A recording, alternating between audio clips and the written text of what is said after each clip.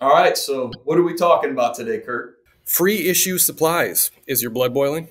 Well, the phrase makes me cringe, but I think it really depends on how folks are running a free issue program. What does it mean to have issues that are on free issue?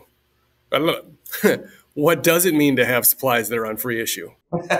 Well, based on what I've seen most out in the field, free issue, it's when a facility has product. I mean, it could be fasteners, could be electrical components, gloves, safety glasses, I guess really anything, but they have it stocked in just various locations throughout their facility for anyone to just grab and to use. I imagine a lot of people have worked in facilities where this is common. So, why is it bad to have items that are on free issue? You know, I don't know that it's necessarily bad. It just depends on, I guess, the goals of the organization. When it comes to free issue supplies, depending on the program, a couple things come to mind. The first is typically there aren't going to be controls in place, which means you have no accountability. So you're working to drive down the cost of the part, but that doesn't really matter if you're using twice as much as you should due to lack of controls and people just taking more than they need to complete the job. Another issue, actually, I had a client who made parts free issue so that they didn't have to pay one of their employees to manage the inventory, which in turn saved them labor dollars. So sounds great, right? But who did they have monitoring those inventory levels?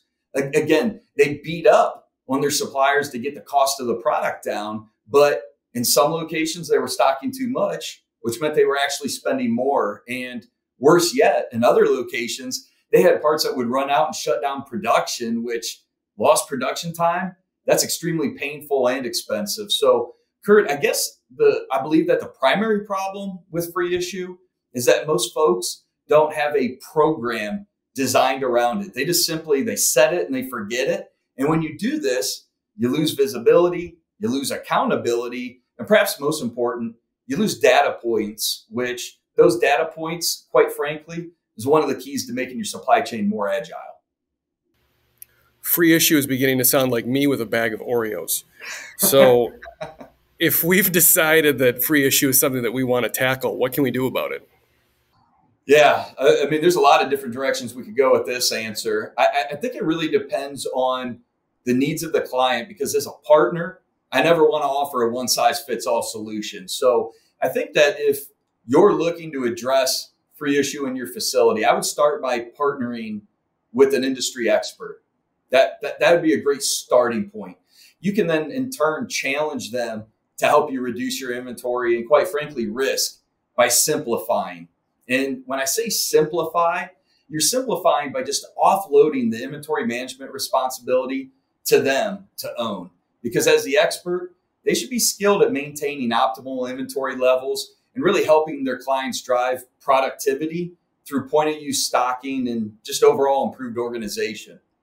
Now, I guess when I think about faster moving consumables, then I'd turn to some form of automated supply. And for us, that would include technology like RFID, infrared, and scaled solutions, which I know they all sound expensive, but when they're done right, the impact to your bottom line is significant.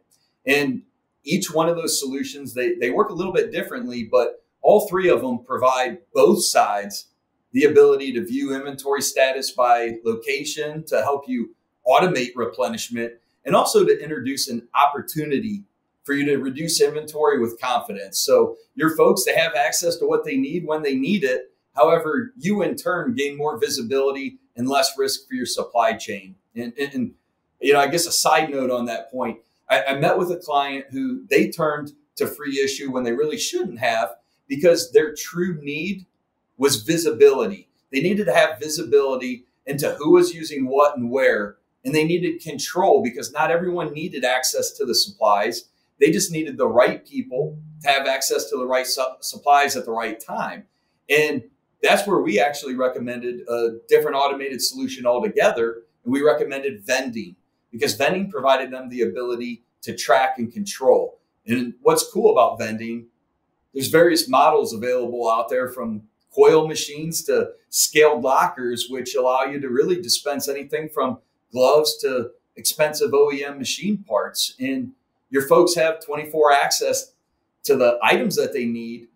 However, it's with you having the ability to track and control it all. So I know that was kind of a long-winded answer, but I guess where I'm going, Kurt, is that implementing these solutions or tools, if you will, they help.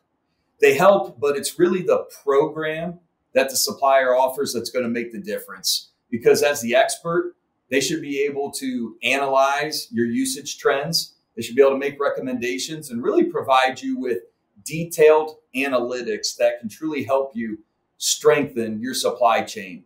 That's value.